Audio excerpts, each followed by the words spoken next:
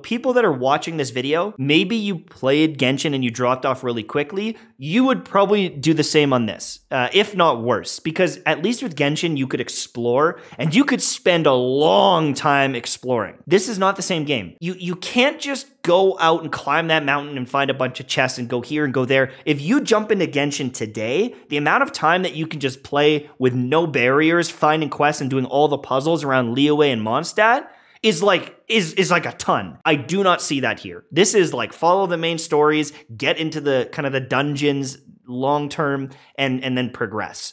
And there are things like the Abyss that you're going to need better gear and better characters and particular characters to deal with the bosses or the enemies or whatever you want to call it. And you're gonna chip away at that, but not a lot of content where you just go out and explore in this game, from what I can tell.